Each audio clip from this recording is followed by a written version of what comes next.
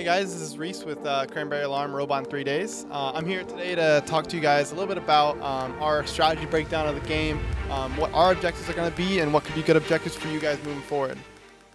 This video on fun is brought to you by viewers like you and also in partnership with the following. Discover how Kettering University students engineer their success with Kettering's amazing co-op employment programs where students earn great pay and gain valuable experience. Those accepted into Kettering University can apply for a robotics scholarship, providing up to an additional $5,000 a year in tuition assistance. Head on over to kettering.edu/first to learn more and apply. Over here we got to kind of have our scoring breakdown where we just kind of laid out all the points that could be scored in the game. There's theoretically, there could be a theoretical maximum, but we didn't go through and calculate that.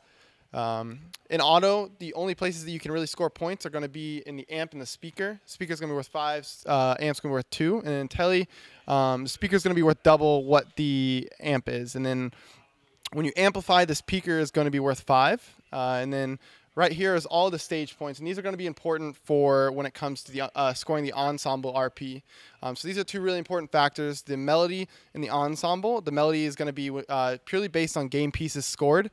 However, one important note with the melody is that if you score, if you get the co-op, which is going to be in the first 45 seconds scoring a game piece, a note in the amp, that'll basically allow you to go into competition, and you're going to need both alliances to do that. And if you get that, that basically removes the maximum from 18 to 15.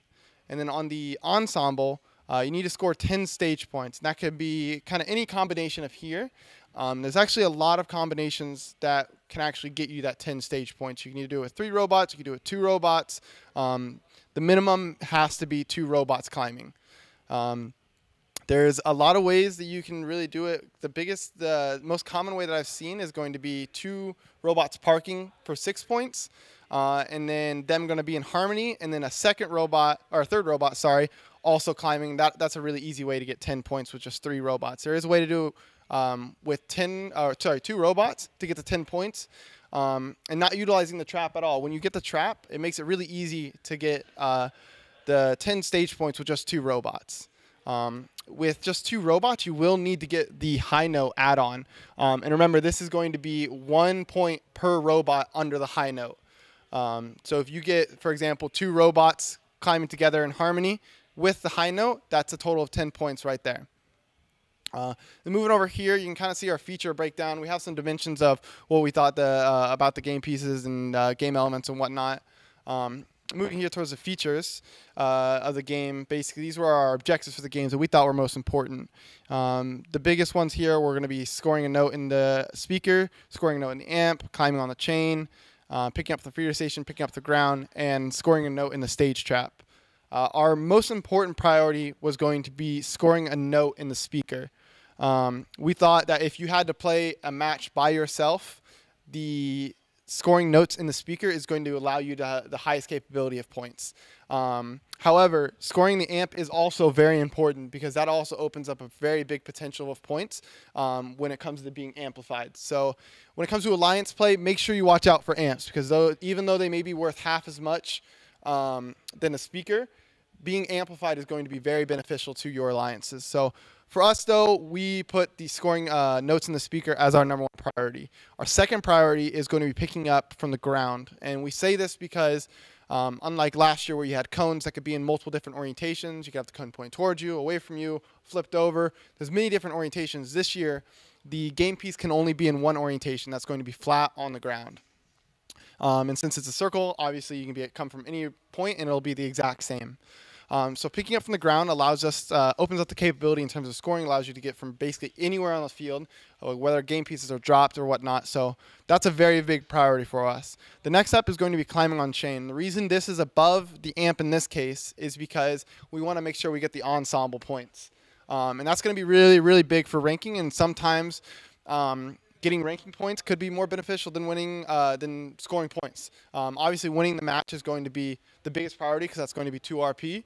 But getting the ensemble is going to be very beneficial. After the ensemble, we did put scoring notes in the amp because this opens up the capability for more points, for 2.5 times points from the speaker once you're amplified.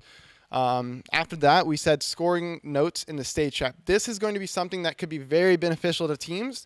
With our robot in 3 days consideration, it's a bit of a lower priority for us. However, 5 points for one note, and if that's something that you can do at the end of a match in a matter of just 10 seconds right after you climb, that's a great opportunity to score some easy points and makes it easier on you also for scoring the ensemble. After that is picking up for the feeder station. This is a bit of a lower priority for us because we assume that we can basically get from any position on from ground pickup, which will allow us to, the human player station can throw out game pieces onto the floor and we can pick them up from there. And right here we just have some little notes right here that we didn't really fully go through, but we kind of talked about some notes about the robot that we wanted to include, which is reduced robot width, which will help a lot with having teammates next to each other on the chain. Cycle helping via intake and output side. So this is basically when you intake from one side and outtake on the other side. And then reaching outside the frame perimeter is going to be really important for grabbing game pieces that may be tied up against the wall. That way, if you had a cutout in your frame perimeter, it might be hard to go grab that. Driving over nodes is going to be really important. If you grab on the other side of the field, you grab a note, and you come all the way to the other side, you're probably going to be hitting maybe a few notes on your way there. So it's going to be really important to be able to drive over those really easily.